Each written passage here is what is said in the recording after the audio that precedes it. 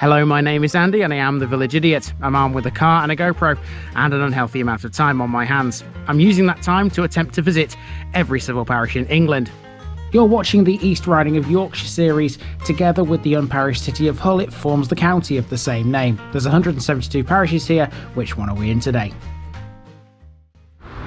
Welcome back to the East Riding of Yorkshire, everybody. On a cold December morning, I am togged up more than the average Eskimo.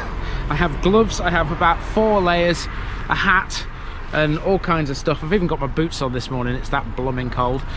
But this place will be worth the walk. This will be a lengthy walk, about 2 hours I think around this place.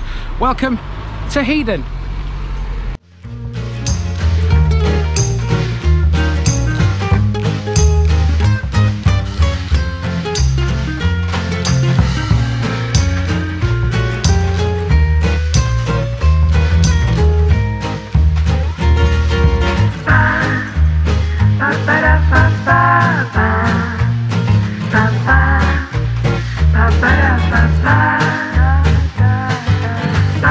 Here's my disclaimer for people who may be watching me for the first time. I say things as I would in my native accent and dialect. As a result, I may not pronounce things in the same way as the locals do. Remember, I'm a visitor. It's impossible to know everything. Leave me a comment, spin me a like and bash that subscribe button. Let's get to today's parish video.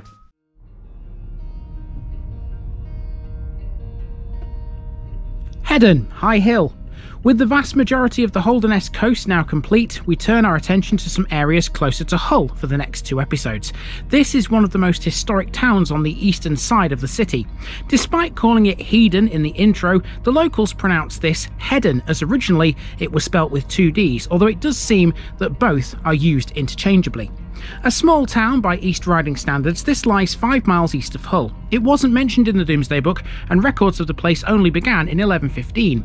It's a classic example of a Norman town, and it was founded by William le Gros, Lord of Holderness, and the Earl of Abermarle in Normandy. Initially it was set up as a royal mint town and produced silver pennies.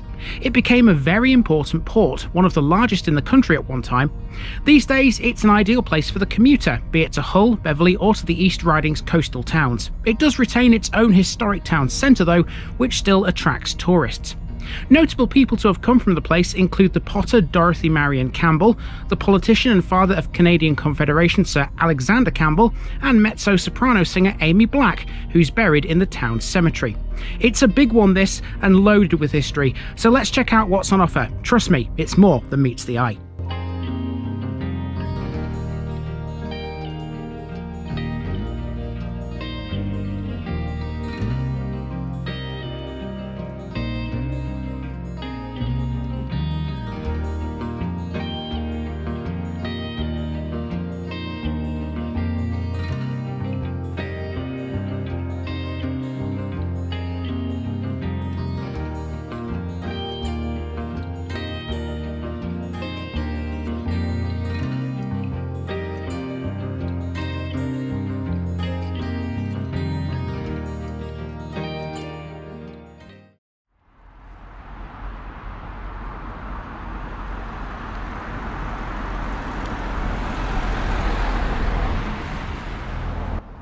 We begin at the north of the town on the road to Preston in a car park opposite the former Hedon railway station.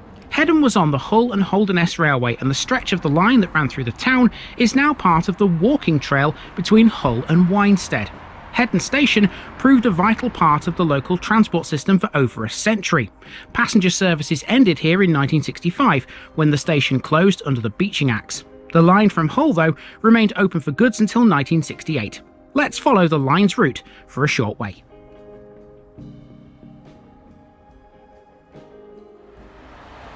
We leave it where it hits Magdalen Lane, close to this big building. That's Magdalen Park, an award-winning care home managed by Your Care. It even includes an in-house pub known as the Magdalen Arms.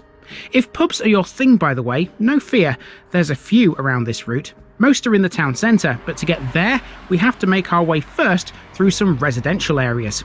Hedon is a small town, yes, but it has one of the highest population densities in the East Riding. Sayings involving sardines and tins certainly spring to mind here. This footpath will take us through one of the most densely populated areas, the Inman's Estate, a series of cul-de-sacs surrounding a central green with linkways connecting the various roads together. This area was one of the hardest hit by the widespread floods that affected the UK in 2007. In fact, most of the town's southernmost areas were, owing to the various waterways in this part of the East Riding. Speaking of the weather, in August 2000, a freak mini tornado in the Humber estuary caused flash floods and hailstones to drop on parts of the town too. This is Inman's Primary School, one of two in the town. This one is the much newer of the pair. The current building was erected in 2010, replacing a school which was literally next door. It stands on what was just an open piece of grass beforehand. The site of the old school is now under its car park. Inman's Road rounds a bend after the school and heads back to where we've just been, so instead of retracing my steps, I used a little walkway to get to another street. In doing so, I passed the local kids club, handily signposted at this point. Next we have St Nicholas Gate. Again, we're on another housing estate, but this one stands on a piece of Hedon history. St Nicholas's old church was located approximately midway along this road near the junction with Charles Street, which we're now following to the south. It was a medieval foundation which had already ceased by the time of Henry VIII, perhaps due to the Reformation. Its foundations were still visible in what was a field before this estate was built over its site. Its exact location is now indeterminable.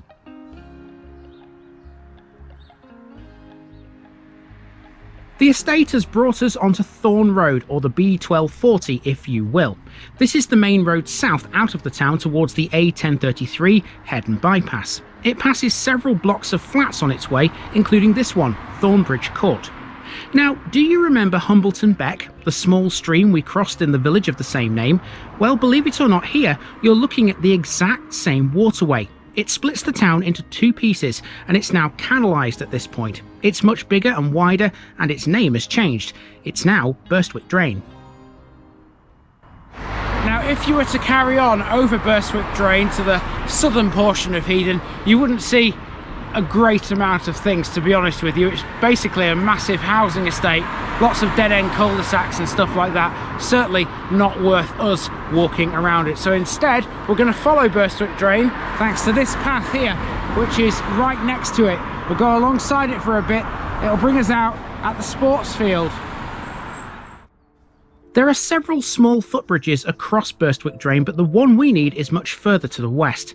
Following this path for a while, we pass a big patch of allotments. That'll be enough to keep the fans happy for another day. It's not long before we're crossing Sheriff Highway, which used to be known as Westgate or Sheriff Bridge Way. Given the watery nature of the area and Hedon's history of flooding, it's important that Burstwick Drain keeps flowing into the Humber. Water maintenance buildings like these, therefore, are plentiful in the town.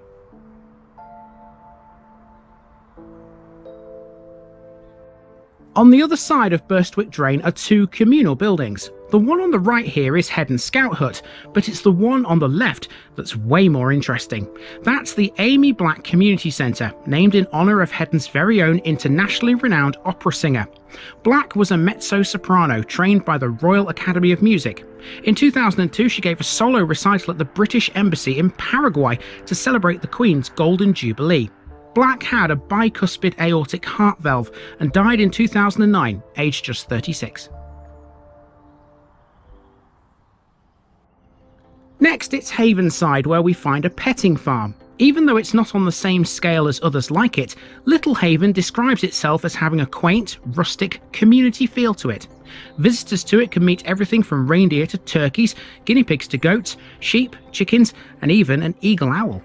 This is definitely a farming area. Here's Havenside Poultry, located just over the road.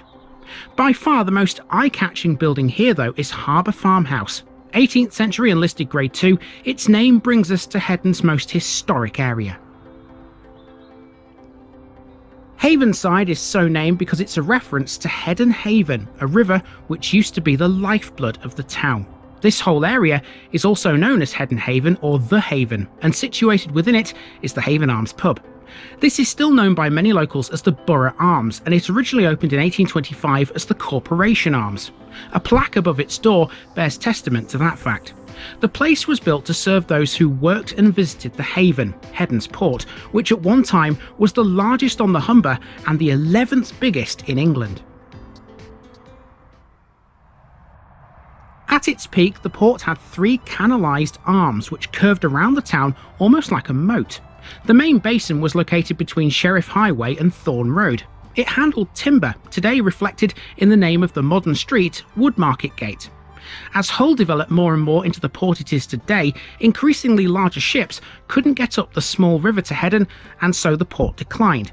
It was filled in the 1970s, but there are plans to revive part of the haven as a pleasure waterway with a marina and a country park.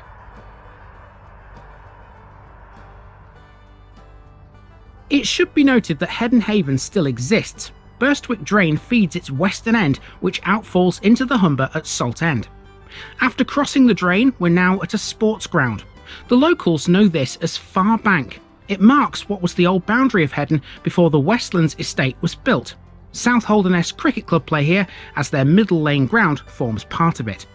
Normally a quiet area with a playground and a skate park, this is where the popular Headfest Music Festival takes place every year.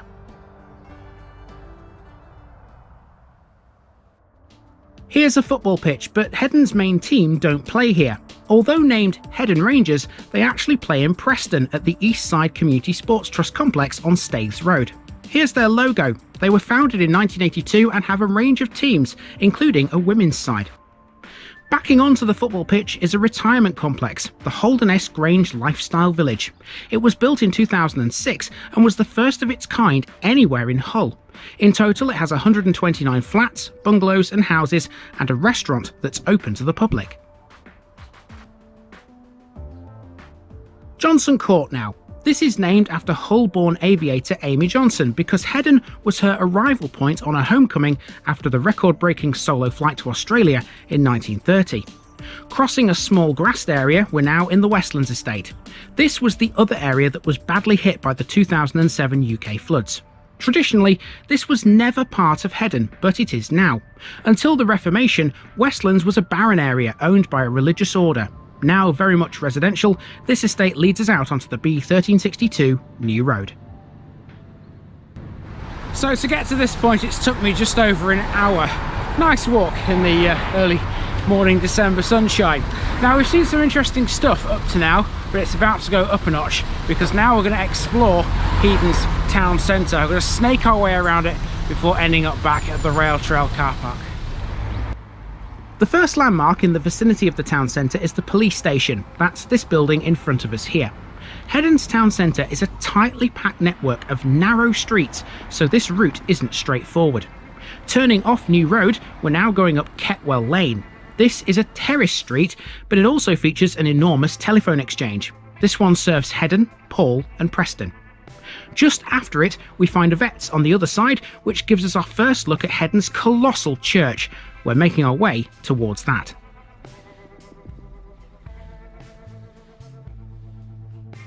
The top of Ketwell Lane is a footpath which will take us to Ivy Lane. It passes the other primary school in the process. This is Hedon Primary, and together with Inman's, the two cater for around 500 pupils across the town. If you turn left at the end, you'll find the town's cemetery. Among those interred within it is Amy Black.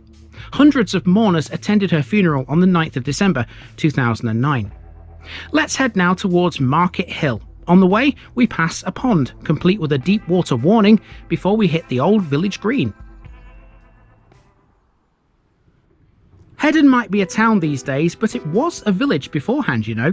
This is the oldest part of the town, and centuries ago would have been its focal point. On the green we find a beacon. This has been lit a few times, most recently in 2022 to mark the Queen's Platinum Jubilee. Look to the left next and you'll see two notable buildings on Market Hill. One is the local surgery, Church View, and the other is Hedon Nursery School. Now let's turn our attention to the church, which towers over this area as well as the rest of the town. St Augustine's Church is awe-inspiringly cathedral-like in its appearance. It dates back to 1190 and it took 250 years to complete.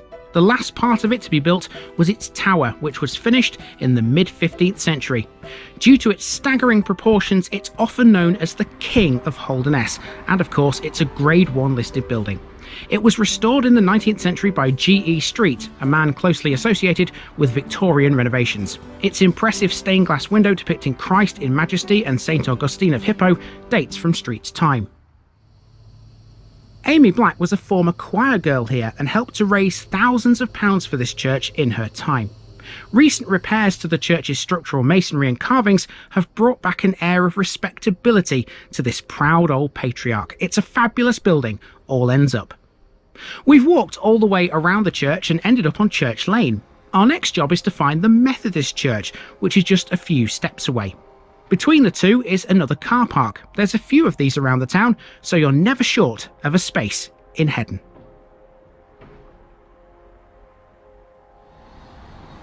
This building has been many things in its time. It was once a fancy dress costume shop, but now it's Hedon Insurance.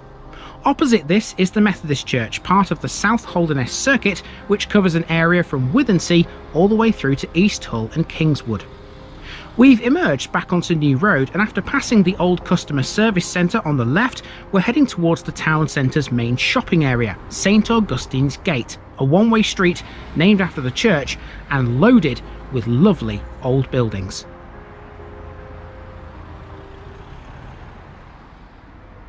For starters, look no further than the Queen's Head pub. Although it looks very old, it's actually mock Tudor. It's known for a few things, but it's very popular with the younger crowd because it's primarily a sports pub. It also hosts a very popular bingo session on Monday afternoons. Almost directly opposite the pub is Courtly Mews. This is a private courtyard, but the public have right of access. On its wall is a tablet which gives a potted history of the town stretching back to 1115, the year when Hedon was first mentioned in records. Hedon has a plethora of shops, ranging from the household name to the independent. However, it's the town hall which has the biggest attraction here. Seen here, this contains a rare civic silver collection, including England's oldest civic mace, a weapon of war dating back to 1415. Next door is Hedon Spice, an Indian restaurant within what appears to be a converted old chapel or some kind of public building. Here I cross the road to leave a card on the parish notice board found on the town hall's wall. There's 38 to go.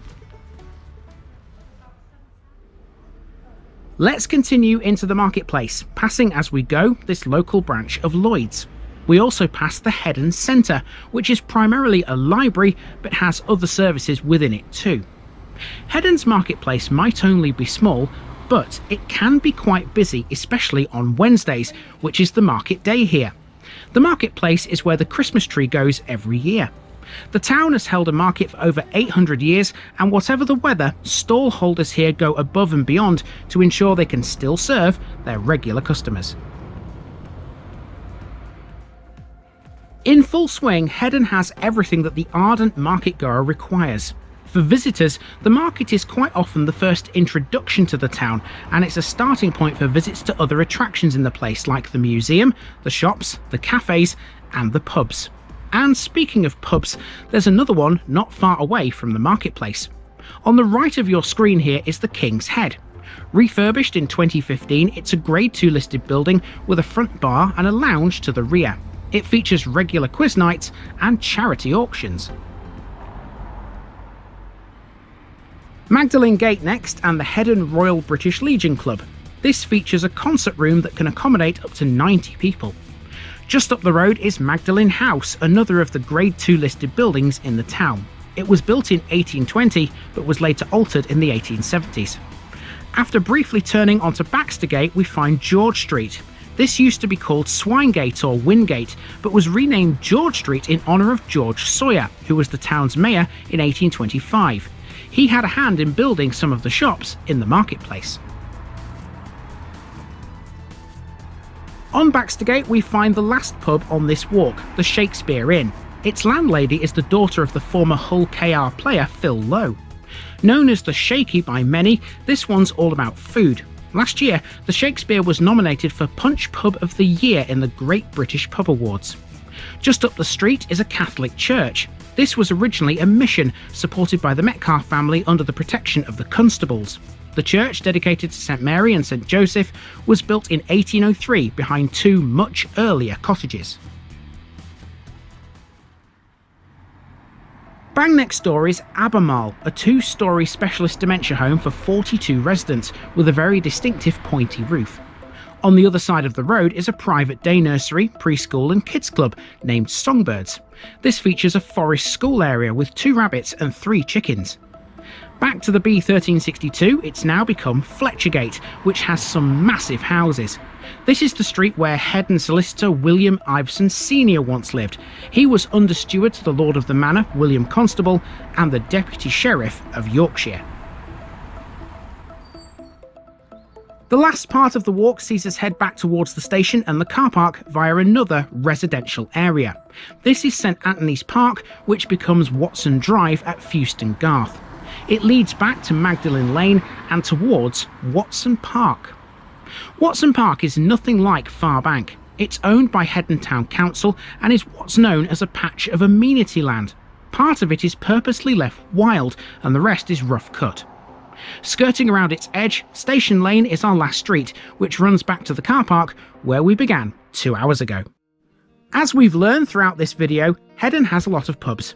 There were 13 at one time, though now there's only 6. There is one that the route didn't pass, the station, which is arguably the most historic of the lot. Originally called the Governor's House, it's been known as the Sun and the Durham Ox in its time. Since 1880 it's been called the Station, in reference to the actual station nearby on the Hull and Holderness Railway. At various points it had the words inn or hotel tagged onto the end of it. It's a cosy traditional building with multiple rooms and a large garden to the rear, incorporating a children's play area. It closed in 2019 and had for 4 years been left empty and seemingly forgotten about. But it reopened last April under the ownership of Star Pubs and Bars, who invested a whopping £340,000 into the building's renovation. There are plans to start a darts team, host live sports and put on events here. The garden will also be used for Easter egg hunts and live music too, as well as having games for kids, like a giant Jenga for example. With Hedon in the books, we now only have one left on the eastern side of Hull. It's practically conjoined to Hedon in fact, and lies just over a mile away from the town centre. The two share a school, Holderness Academy, located between them. Join me next week as we learn a bit more about Hedon's little brother.